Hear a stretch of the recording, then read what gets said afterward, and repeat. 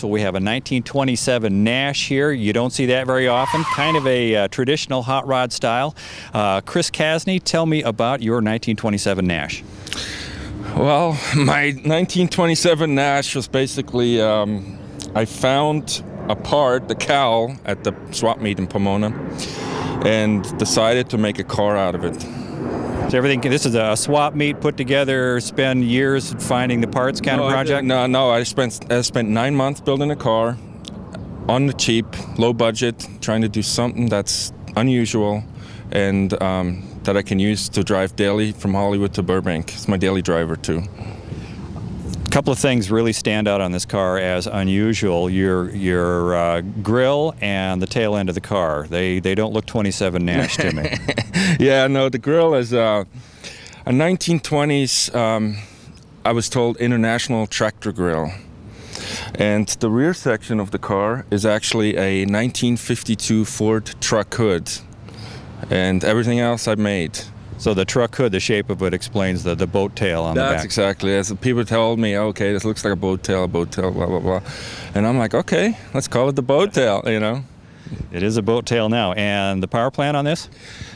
Ford 302 motor, mid-70s. Not as traditional as the purists don't like it too much, but this is not a traditional car. I don't think you have too many 1927 Nash purists running around. I don't think I've ever seen a 1927 Nash before, or know anybody who has.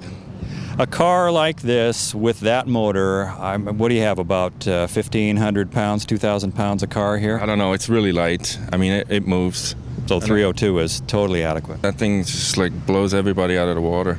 And I get 25 miles a gallon out of it too, so I got it all.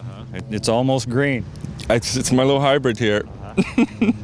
The hobby has changed in the last 10 years or so, where cars, I've never seen a car that looks just like this, but lots of similar cars. Right. The old traditional trend in the hobby, or the rat rod, if you want to call it that, has been, I think, a really positive influence on the hobby. To me, it tells people just relax and enjoy yourself. Build something that doesn't. What's your feeling on that? And did you start out lusting after '57 Chevs that were trailer queens and ended up here? Absolutely not. That's absolutely not what it's all about. I think what it's come down to the last 10 years is like people are starting to build their own cars again. And 10 years ago, it was like, or from when I went to car shows 10, 15 years ago, it was like people would show up with these high-dollar cars that they had no part in building, and now all the young guys, first of all, can't afford these cars, and now they want to build their own thing with their own hands and take pride in that, because that's what it's all about in hot rodding, making your own thing. What do you think about people that take a brand new fiberglass 32 Ford body and all brand new parts and add the patina, add the dirt, add the age, and make it look like it's an old beat up hot rod? What's your feeling? Well, yeah, I've seen many of those that look all right, but the car doesn't have soul. Yeah, that's if you want a fiberglass car, that's fine. And a 32, you can't even. I mean, you can't afford a steel body. Original steel body's out of the question.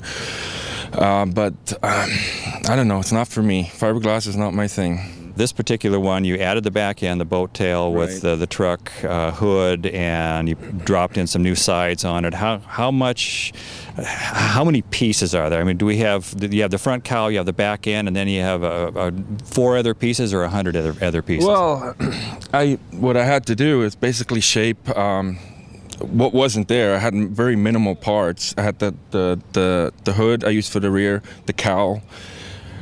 I actually made doors for this. I originally had 2 doors I made, and then my wife, I saw my wife one time at my shop climbing over the doors and over the side of it, and I'm like, okay, I guess we don't need doors, so I welded them shut.